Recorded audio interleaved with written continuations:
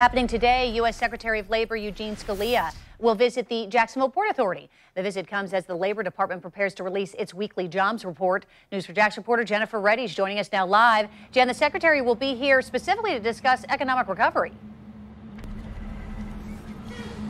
Good morning, Jen. The Secretary of Labor will be here in just a few hours, and the main focus of his visit here today is to really talk about economic recovery amid the pandemic and also reopening safely.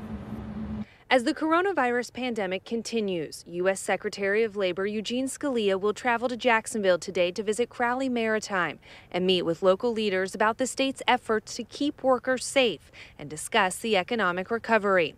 During a recent podcast, Crowley Maritime owner Tom Crowley Jr. discussed the company's operations and impact of COVID-19. He says most of the administrative team is still working from home and that the biggest challenge is getting crew members safely on and off ships. He says testing is key.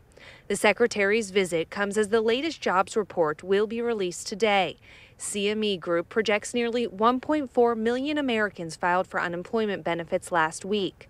The Bureau of Labor Statistics reported the economy added a record 4.8 million jobs in June. The national unemployment rate last month was 11.1%, down from 14.7% in April. Here at home, thousands of Jacksonville companies received federal loans through the Paycheck Protection Program known as PPP. And the Secretary will be here in just a few hours at 2:30 this afternoon. Jennifer Reddy, Channel 4, the local station.